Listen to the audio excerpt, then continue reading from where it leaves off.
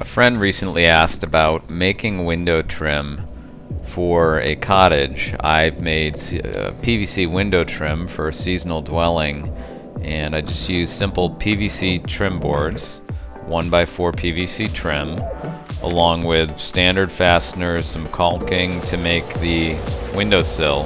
The windowsill is the unique part of it. If you look, there's about a 10-degree bevel on that board, which allows for the sill to have that classic look. It's like a 1.5 by 1.5 with a 10-degree cut on it. It's really simple. It's not a material they necessarily sell nowadays, but you can make it very easily by joining some 1x2s, gluing those up, screwing them together, cutting that 10-degree bevel on them, and then joining them to the PVC boards.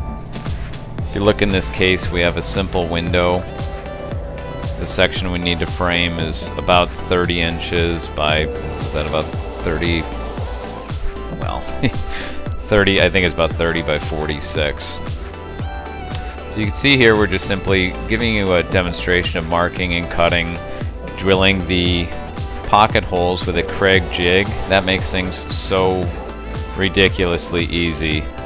Kreg Jig is absolutely worth an investment if you do any kind of projects. See here, this is us making that sill. So we're taking about a 1x2 in our case, a little bit bigger on this one. Just gluing up the two sides using simple window and door caulk. And then we're going to just tack it in place with some 1¼ inch galvanized brads. And then we'll actually go to the trouble as well to screw this together just to make sure the pieces don't separate.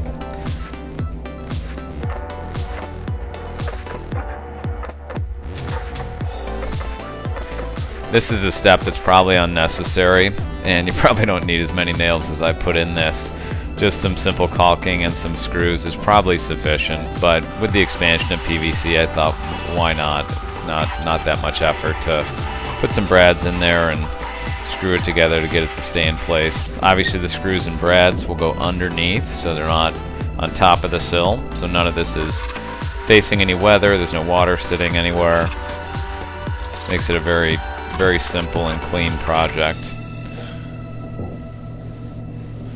Once you caulk it and screw these together, the caulk's going to squeeze out a little. You want to let that set and dry for a bit. So here I'm using the Kreg pocket hole jig.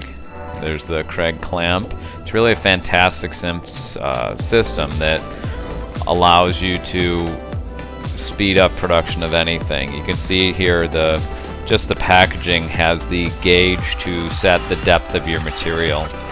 It's really clever. So you clamp the guide on there and just drill the pocket holes. As you can see, I'm just setting it anywhere along the width of the board. It doesn't matter too much. I give myself room in case I screw up, that if I need to place a third hole, I have the room to do that, so I offset those a bit.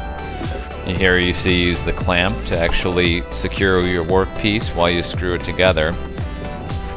You probably, a lot of people would say go ahead and put some caulking in that joint, but this is a side of our place that doesn't receive really much of any weather, so not going to sweat that detail too much.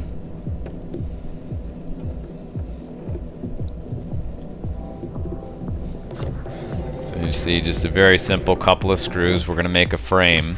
And I like to make these frames before I attach them to a dwelling. If you've ever replaced a window, you'll notice the flange can really throw your trim out of whack if you just try and nail it in place.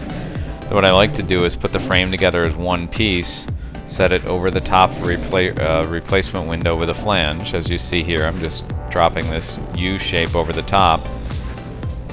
Just checking for fit before I go ahead and attach the sill or complete making the sill. So there's my glued up piece, again about a 1x2, 2.5 in this case. I'm going to set the saw to 10 degrees to match the bevel on the end of the board, the end of the 1x4. And then I'll go ahead and make the cut on the bevel. I do the face side first just so I have it oriented right, and then the back side doesn't end up with a full bevel, has a little flat spot. I do sand it after the fact, and this PVC really sands up well. It surprised me.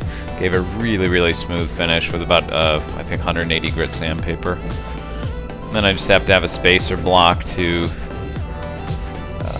hold the sill while I screw it off on the back side.